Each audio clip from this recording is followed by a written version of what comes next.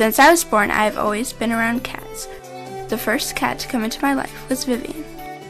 I think that when you look at your cat, you can see a bit of yourself staring back at you. Well, Vivian was my grandma's cat, and boy were they alike. When I was 3, I realized that Vivian was not just my grandma's cat, she was my nanny. She would observe me from atop the piano as I play, sitting proudly as though she had taught me herself. Sometimes she'd even give me an unmistakable stern look if she thought I was getting into trouble. The next cats to come into my life were Fuzzbutt and Furball. Fuzzbutt was my cat and Furball was my mom's. They worked together as a team. Fuzzbutt was the doctor.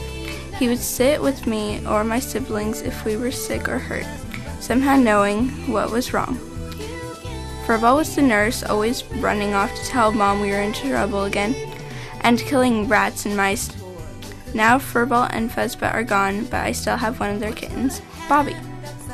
Bobby is mine and my grandma's cat. He is 7 years old, smart and curious. One day while I was on the computer, he sat staring at me. I couldn't understand why until I left to get a drink, and when I came back, this silly boy was sitting there, hitting the mouse and looking at the computer screen.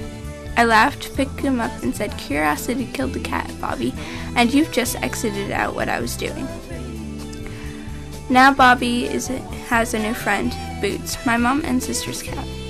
He is funny and calm. He's like a rose, sitting there spreading the love, accidentally scratching someone every once in a while. I think these boys and I will be great friends for a long time, and they will always be part of the family.